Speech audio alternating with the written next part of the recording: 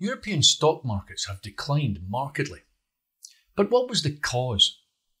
It's not what most people think. A fact that goes unmentioned in the financial markets is that the German DAX index is a total return index. This means that it takes corporate dividends into account when calculating the index value. However, this differs from all other major indices which don't include dividends and are purely price-based. From a technical analysis point of view, a price-based index is a purer measurement of crowd psychology.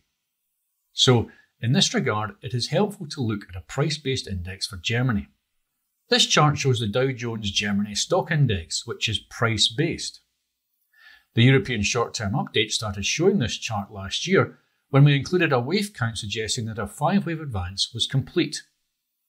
We also noticed that old resistance had started to act as support, and we noted this zone as being a crucial pivot point.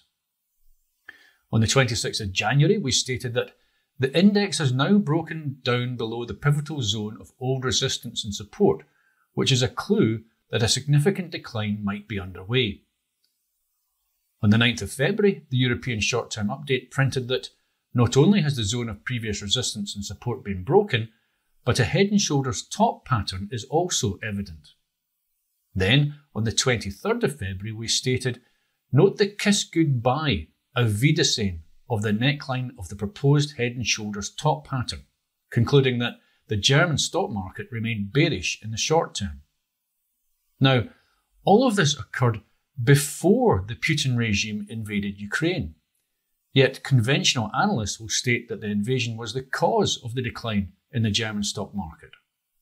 The chart analysis, however, enabled us to stay well ahead of events. This is a great example of combining Elliott wave with other technical analysis techniques. Doing so can help you keep in front of the herd. Stay tuned to the European short-term update.